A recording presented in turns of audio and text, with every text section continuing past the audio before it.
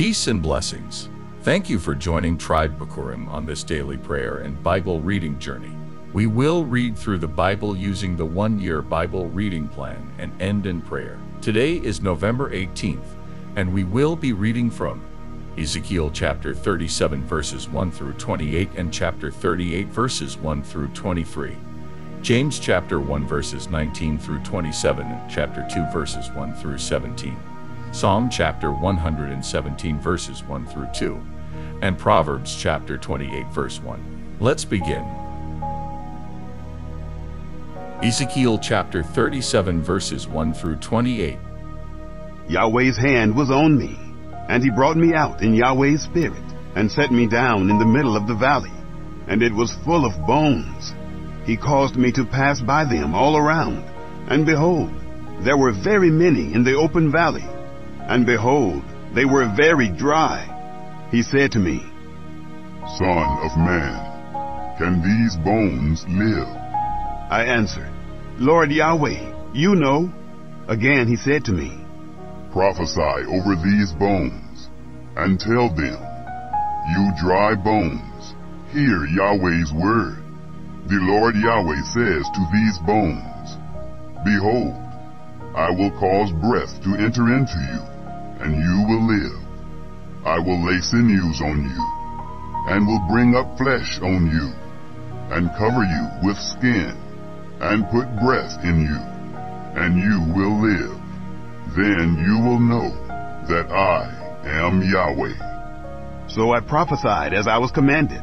As I prophesied, there was a noise, and behold, there was an earthquake. Then the bones came together, bone to its bone. I saw, and behold, there were sinews on them, and flesh came up, and skin covered them above, but there was no breath in them. Then he said to me, Prophesy to the wind. Prophesy, Son of man, and tell the wind. The Lord Yahweh says, Come from the four winds, breath, and breathe on these slain, that they may live. So I prophesied as he commanded me, and the breath came into them, and they lived, and stood up on their feet, an exceedingly great army. Then he said to me, Son of man, these bones are the whole house of Israel. Behold, they say, Our bones are dried up, and our hope is lost. We are completely cut off. Therefore, prophesy and tell them, The Lord Yahweh says, Behold, I will open your graves, and cause you to come up out of your graves, my people, and I will bring you into the land of Israel. You will know that I am Yahweh, when I have opened your graves, and caused you to come up out of your graves, my people. I will put my spirit in you, and you will live. Then I will place you in your own land, and you will know that I, Yahweh, have spoken it and performed it, says Yahweh. Yahweh's word came again to me, saying, You, son of man, take one stick and write on it, for Judah, and for the children of Israel, his companions. Then take another stick and write on it, for Joseph, the stick of Ephraim, and for all the house of Israel, his companions. Then join them for yourself to one another into one stick, that they may become one in your hand. When the children of your people speak to you, saying, Won't you show us what you mean by these?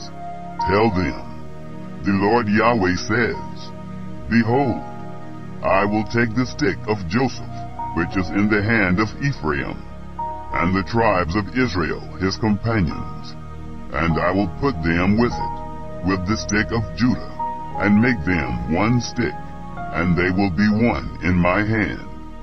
The sticks on which you write will be in your hand before their eyes.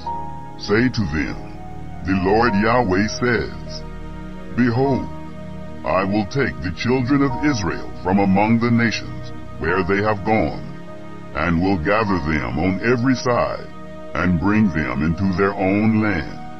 I will make them one nation in the land, on the mountains of Israel, One king will be king to them all.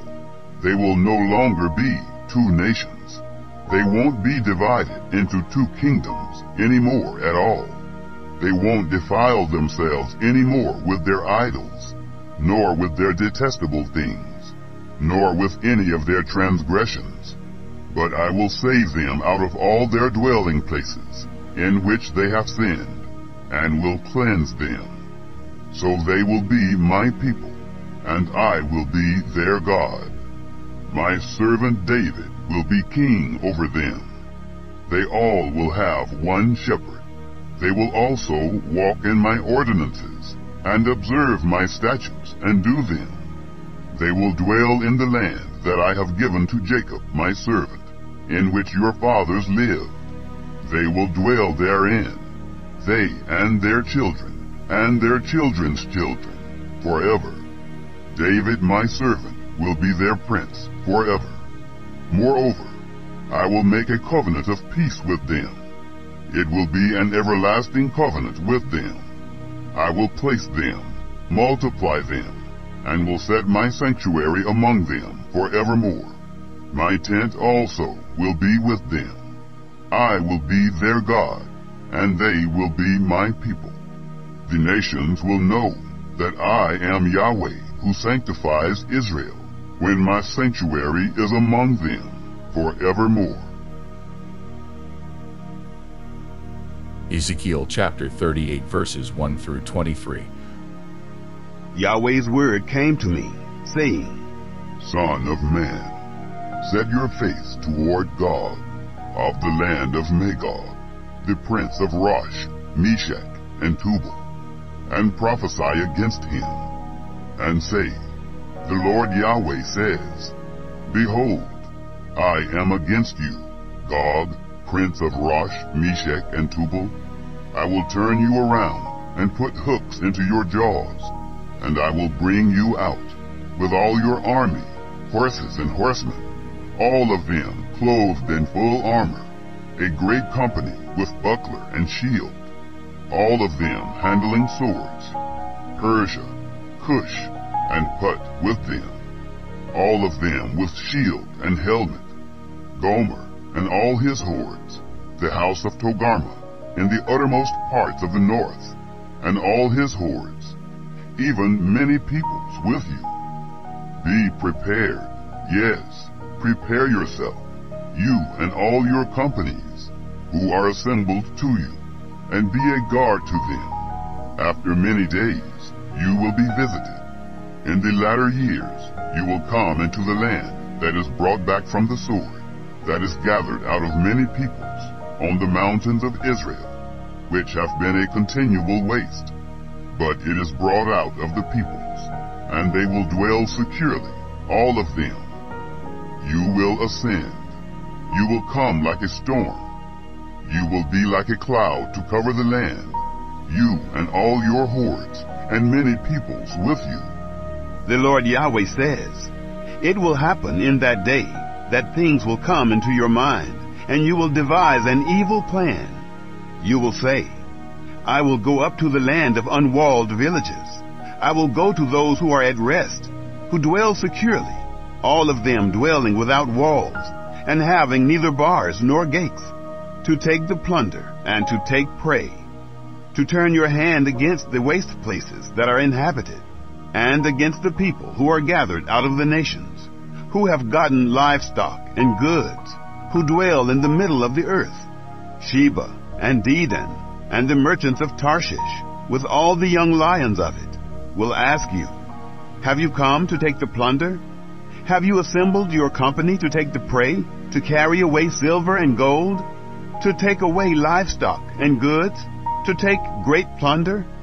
Therefore, Son of man, prophesy and tell Gog, the Lord Yahweh says, In that day, when my people Israel dwells securely, will you not know it? You will come from your place out of the uttermost parts of the north, you and many peoples with you, all of them riding on horses, a great company and a mighty army. You will come up against my people Israel, as a cloud to cover the land. It will happen in the latter days, that I will bring you against my land, that the nations may know me, when I am sanctified in you, Gog, before their eyes.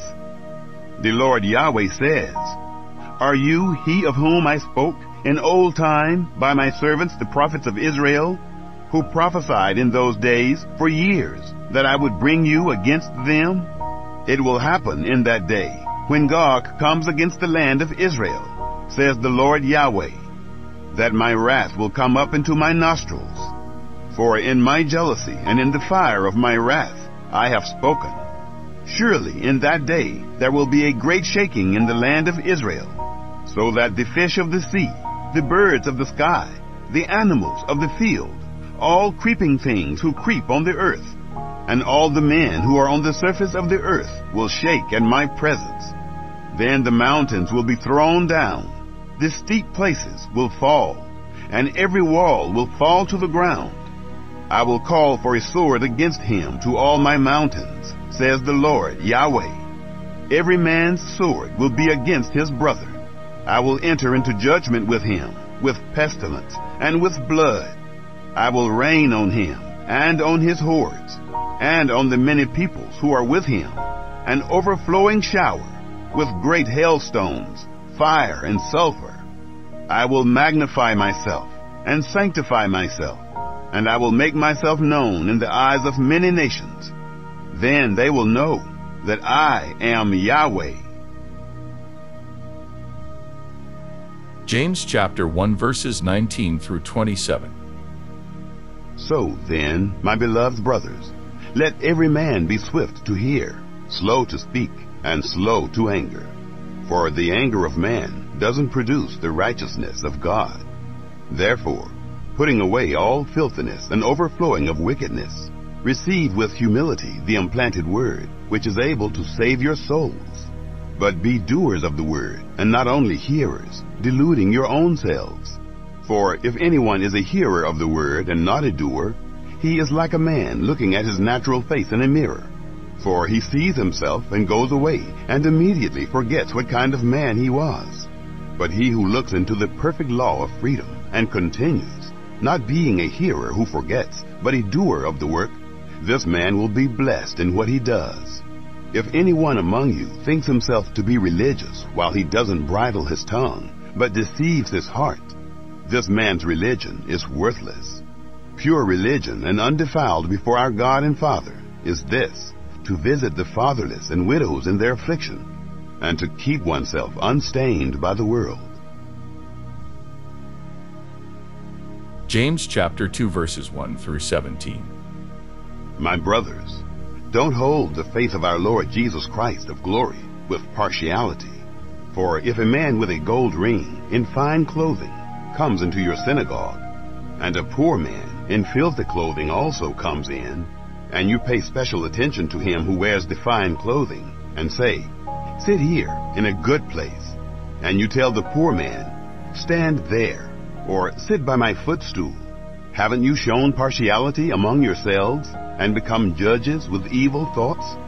Listen, my beloved brothers, didn't God choose those who are poor in this world to be rich in faith, and heirs of the kingdom which he promised to those who love him?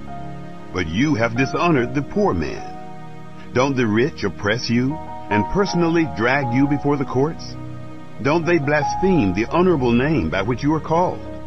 However, if you fulfill the royal law according to the Scripture, you shall love your neighbor as yourself, you do well. But if you show partiality, you commit sin, being convicted by the law as transgressors. For whoever keeps the whole law and yet stumbles in one point, he has become guilty of all. For he who said, "Do not commit adultery," also said, "Do not commit murder." Now if you do not commit adultery, but murder, you have become a transgressor of the law. So speak and so do, as men who are to be judged by a law of freedom. For judgment is without mercy to him who has shown no mercy. Mercy triumphs over judgment. What good is it, my brothers, if a man says he has faith, but has no works? Can faith save him? And if a brother or sister is naked and in lack of daily food, and one of you tells them, "Go in peace, be warmed and filled," Yet you didn't give them the things the body needs. What good is it? Even so, faith, if it has no works, is dead in itself. Psalm chapter 117 verses 1 through 2. Praise Yahweh, all you nations. Extol him, all you peoples. For his loving kindness is great toward us. Yahweh's faithfulness endures forever. Praise Yah.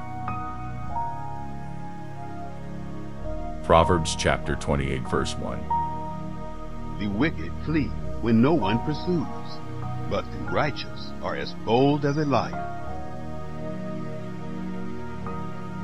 We love you, Lord, for he heard my voice. He heard my cry for mercy, because he turned his ear to me. I will call on him as long as I live. We recognize you in your power and ask your forgiveness for anything we have said, done, or thought that was unpleasing to you. Create in us clean hearts and renew right spirits within us. Bless us with knowledge, wisdom, understanding, maturity, discernment, and focused minds. Take away any thoughts or feelings that are not in alignment with you. Open our eyes to the wonderful things of your law and make it an engrafted word in us. May we live lives according to your will. Denounce our sinful nature. Lay our sins at your feet and walk in obedience to you for your glory. Your unmerited grace, mercy, and love cause us to flourish. As you cause us to flourish, may we be mindful of frustrating your grace by turning away from your laws over and over again. We desire to be pleasing in your sight and obedient to your word. As we spend time with you, we ask that you open our eyes to your mysteries, that our faith may increase. Strengthen us to walk through trials and maintain joy while perseverance is produced in us, making us mature and complete, not lacking anything. We present our bodies as living sacrifices to you and ask that you make us aware of your presence and what you are doing in the earth today. Cover us with the precious blood of Jesus Christ. Keep our physical bodies, our nation, homes, modes of transportation, places of employment, bank accounts, credit and investments, and communities safe from all hurt, harm, and danger. Expose and obliterate anything that dares to come against your people. Bring complete and total healing to our minds, emotions, and bodies. May your perfect will be done in the earth. We pray this prayer over ourselves and everyone connected to us in the matchless name of Jesus Christ, our Lord and Savior. Amen. May the shalom peace of God follow you for the rest of your days.